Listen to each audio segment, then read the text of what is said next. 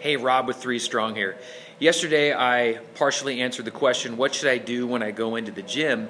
And I told you that it's a good idea to look at the athletes, the sports, and the activities that you want to do to give you a better idea of how to formulate a training program so that you can reach your goals that much faster. And it gives you a little bit more purpose. So I also mentioned this, or I showed you this little chart here. Well, I'm going to explain what that is right now. Our bodies are very adaptive, and whatever we make it do, it's going to do its best to make that change so the next time it comes up, it will be that much easier. When we're working out, what we want to do is either improve, our muscle mass, improve our strength, our speed, our endurance, and everything in between those qualities. Well, this is called the repetition continuum. On the left there, you see that we have the quality of strength. On the far end, we have the quality of endurance, more importantly cardiovascular endurance, and then in between we have a variation of each of those qualities. So on the spectrum moving from left to right, we have strength, we have power, we have hypertrophy, which is muscle mass. This is where a lot of the bodybuilders kind of land.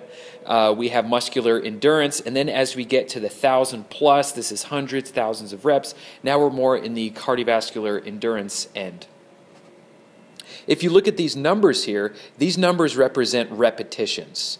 And these aren't, you can do one repetition of anything, but these numbers are dictated by the weight or the amount of resistance. So, one means you have such a weight that only allows 1 rep. So this is your max lift for whatever it is. These could be bodyweight exercises. These could be barbell lifts. This could be picking up something.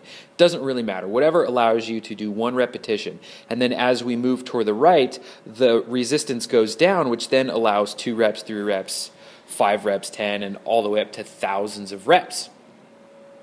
And once we're at that type of resistance and doing these certain number of reps, we are going to develop these different qualities. So if I'm on the left end of the spectrum, lifting close to 100% of my max, then I'm going to develop qualities of strength. And then as I start moving over, I'm going to develop qualities of power. And power is really just the explosive expression of strength. And then hypertrophy, like I said, it is the muscle mass.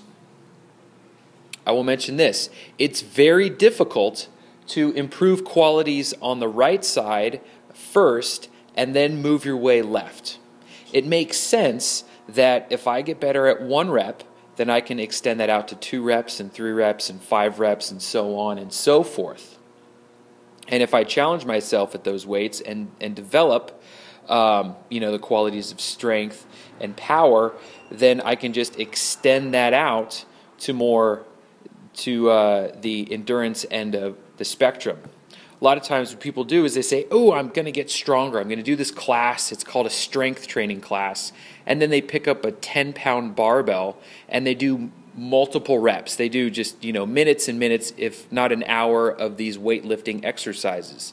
Well, let me tell you this, and then I'll let you think about this for a little bit, is that look at this end of the spectrum. We have 20 reps, 50 reps. Now we're in the muscular endurance end of it.